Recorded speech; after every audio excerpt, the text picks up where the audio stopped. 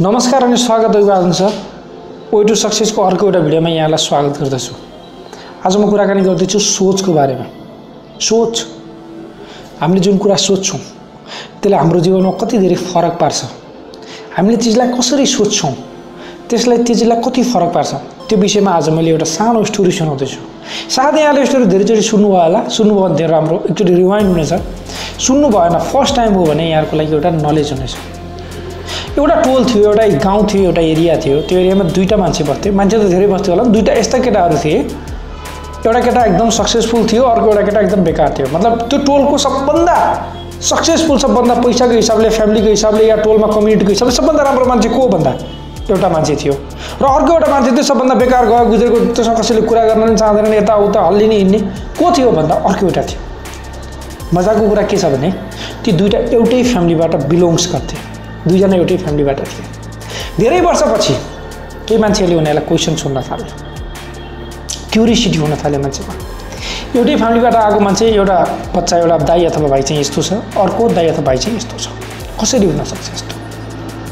त्यसपछि मान्छेहरूले क्वेसन सोध्न थाले। यस्तै कन्डिसनमा क्वेसन सोध्दै गर्दा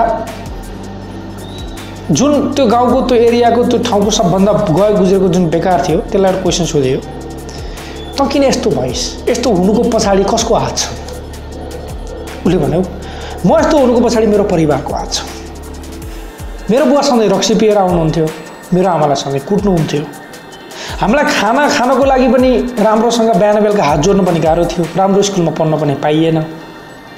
राम्रो समाजमा आफ्नो केही गर्न पनि पाइएन। आफ्ना साइडका बच्चाहरू राम्रो राम्रो चिज ल्याएर खेल्थे, हामीलाई खेलाउन पनि केही थिएन, केही थिएन।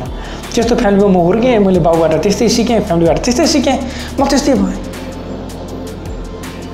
त्यसपछि अर्कोलाई सोध्यो जुन एकदमै सक्सेसफुल थियो सेम फ्यामिलीबाट। उसले पनि त्यही सेम भन्यो, कहाँबाट तैँले यस्तो इन्सपिरेसन अथवा यस्तो चिज कहाँबाट पाइस् तैँले?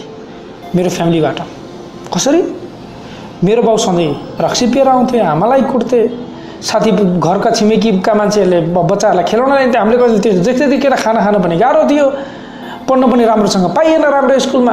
त्यही भएर मस्त। कसरी? जब मैले आफ्नो फ्यामिलीमा त्यस्तो देखेँ त्यही दिन मैले तय गरेँ कि मैले मेरो लाइफ मेरो बाउको जस्तो गरेर चाहिँ बिताउँदैन। मैले मेरो लाइफ एकदमै बेटर बनाएर बिताउँछु। त्यही दिनदेखि मैले नयाँ चिज खोज्न थालेँ, नयाँ सक्सेसफुल मान्छेहरूका स्टोरी पढ्न थालेँ। कसरी हुन्छ, के गर्न सक्छु भनेर राम्रो चिजहरू गर्न थालेँ। अटोमेटिकली बिस्तारै बिस्तारै बिस्तारै बिस्तारै आज म यो कन्डिसनमा आएँ। मैले धेरै मेन्टरहरू सिकेँ, धेरै बुकहरू पढेँ, जसले कारणले गर्दा म अहिले सक्सेसफुल छु। यो सबै श्रेय मेरो बाउआमालाई, मेरो फ्यामिलीलाई याद छ। यो कन्डिसनमा श्रेय दुइटैले कसलाई दिए? आफ्नो फ्यामिलीलाई दिए। तर सोच दुइटैको के छ? फरक छ। हाम्रो कन्डिसन पनि लगभग यस्तै हुन्छ। हरेक सिचुएसनमा हामी दुई तरिकाले सोच्न सक्छौँ,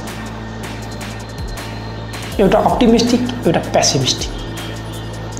अप्टिमिस्टिक जो सक्सेसफुल छ, पेसिमिस्टिक जुन अनसक्सेसफुल छ।